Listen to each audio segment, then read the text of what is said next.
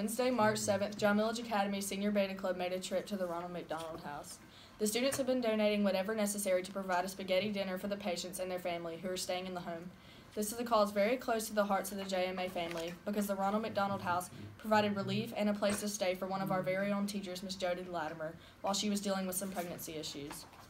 Next up, I'll be interviewing Miss Elizabeth Davis, the head of JMA Senior Beta Club.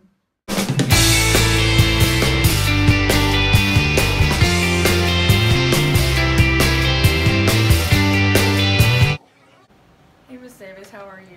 Good, Julia. I just have a few questions about the trip to the Ronald McDonald House that you guys took. What gave you the idea to not only take this trip, but to provide a meal for the patients? Oh, well, that was easy. Miss Jones gave me the idea. She had done beta in the past, and she said it was very worthwhile, and we decided on spaghetti, because most everybody likes spaghetti. What are some words that could describe the members of the Senior Beta Club?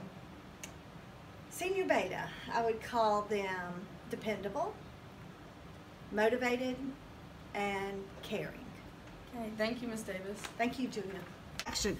Hi, I'm here with one of the students from the Senior Beta Club who went to the Ronald McDonald House. This is Avery. Avery, did you happen to meet any of the patients at the Ronald McDonald House? Yeah, I met quite a few. So, what did you get out of this once-in-a-lifetime experience? It felt really good to help people, and they were just so grateful, and they were really nice to us. Aww. We hope to have made their hearts and their stomachs happy during our visit.